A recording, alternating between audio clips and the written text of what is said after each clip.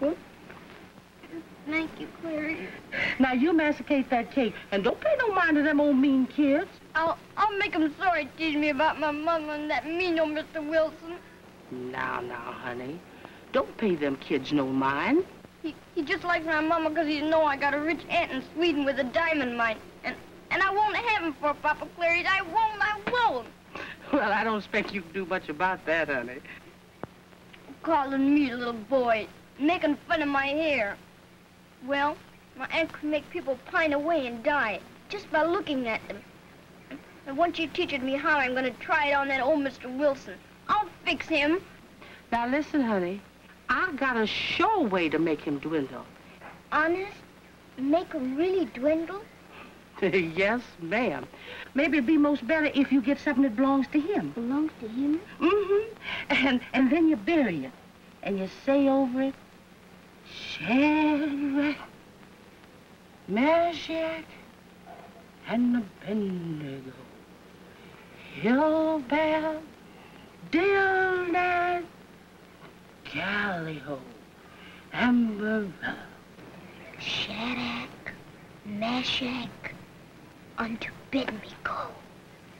Hilly come, Billy come, Calico, Spirillo. That's exactly right. And in 3 weeks, you'll dwindle away and die. You see. Are you sure? Just as sure as I'm sitting here. All right. Shadrach, Meshach, unto bid me go. Hilly come. Not on our honeymoon, my dear. Wilma would be far better off at the boarding school. Well, perhaps that would be better, Mr. Wilson.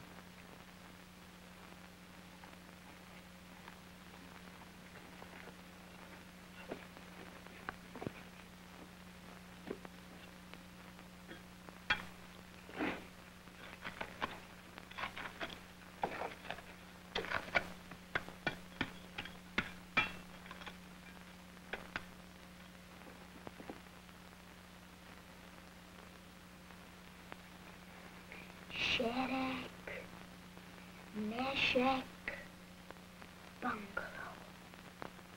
Hilly come, Billy come,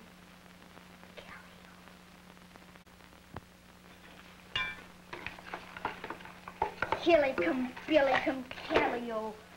Bunk. I hate him. He's mean.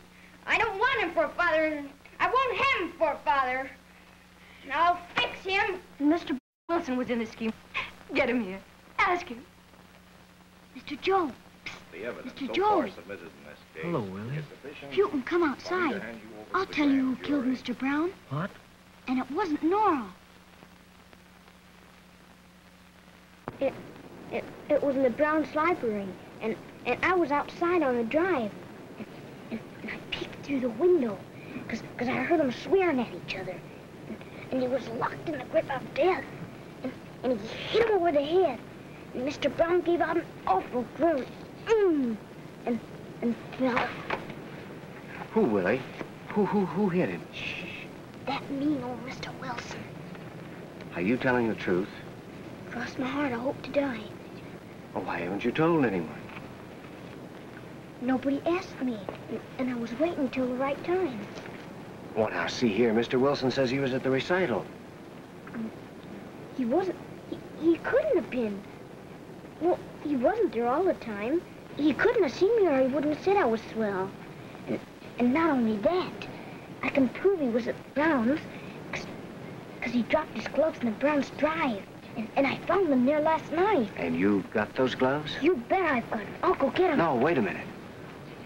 What were you doing in the Browns' drive? Well, I was late to the recital, and I was taking a shortcut through their backyard. And if you don't believe me, you can ask Clarice, because she was at the recital, and I asked her to watch out for him. Who's Clarice? Brown's cook. I don't know how much of what you're saying is the truth, Willie, but we're going to find out. Let's get those gloves. Well, come on. How to be a hypocrite.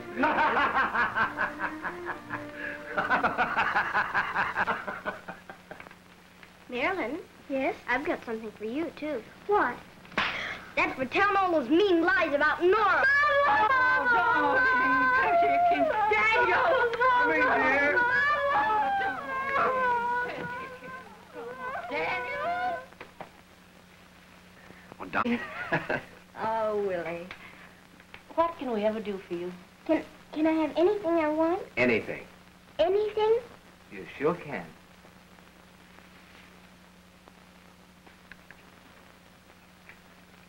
Hilly come, Billy come. Ah, vanilla.